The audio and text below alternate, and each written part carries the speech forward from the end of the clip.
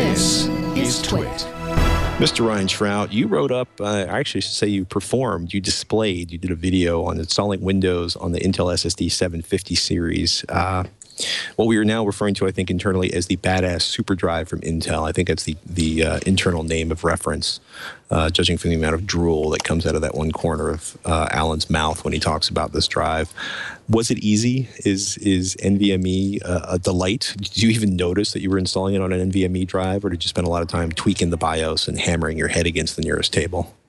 So I think it was 2 weeks ago or something. I posted a different story that was like, hey, let's look at the compatibility of the SSD 750 across some different products.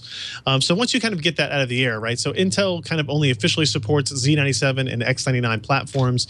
And then you need to make sure your motherboard has the most recent BIOS or UEFI to support NVMe devices. Once you have that, the installation of an operating system to it, like if you buy a 400 gig or a 1.2 terabyte Intel SSD 750, you install it in your system and you just want to run, is really pretty straightforward. And for ASUS BIOS, for ASUS motherboards specifically, you don't have to enable NVMe. It kind of just shows up as a bootable device. The one thing you kind of have to make sure is enabled is that UEFI boot is enabled and not just legacy boot. In all of the cases we've run across, it is defaulting to UEFI and legacy, so it will see everything.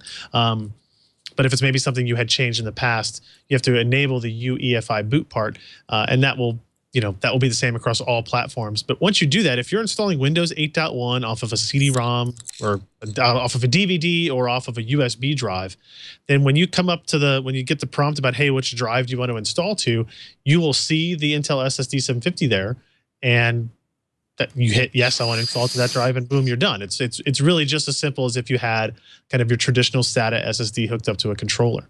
If you install Windows 7 or Windows 8.0, which you should not install Windows 8.0 at this point. You should either have 7 or 8.1, and really you should have 8.1. But if you're one of those guys that's holding on to Windows 7, you can still install it to that. You just have to load the driver during that setup process. So when it brings up the screen of, well, which drives are available, it won't show anything. You click Have Disk, give it the file that you've downloaded from Intel's website, and it will then load that driver, see the drive, and you go through installation. And then you install Windows as you normally would. It installs exceptionally quickly. So if you're trying to time it, it's going to be way faster than if the last time you've installed Windows 8.1 was on, say, a 2 terabyte hard drive. It's going to be a very different experience than when you install it onto an SSD 750. When you get into Windows, you should go to Intel's driver site and download their latest software there and install that. It's not necessary for functionality, but it will get you the best possible performance out of the drive itself.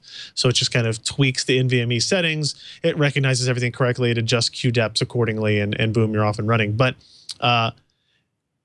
it's really quite easy to get up and running, because I know when we say, hey, there's this PCI Express SSD and it uses a new protocol called NVMe.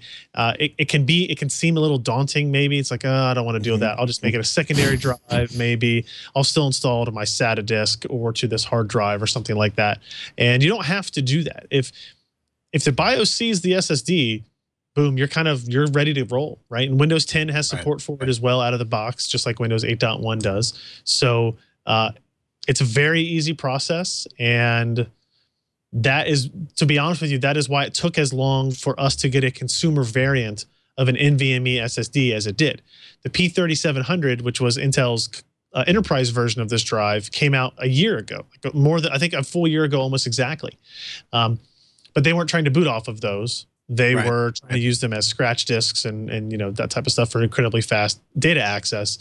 The biggest hurdle was making sure they could get enough motherboards and enough BIOS, and enough motherboard manufacturers updated and ready and prepared to really start rolling this out. So, all future platforms that you see, definitely from Intel and probably even from AMD, realistically, will support NVMe boot. So that'll be both in desktops and laptops, because we're starting to see NVMe drives come out in M.2 form factors as well. So there's a lot to like about it.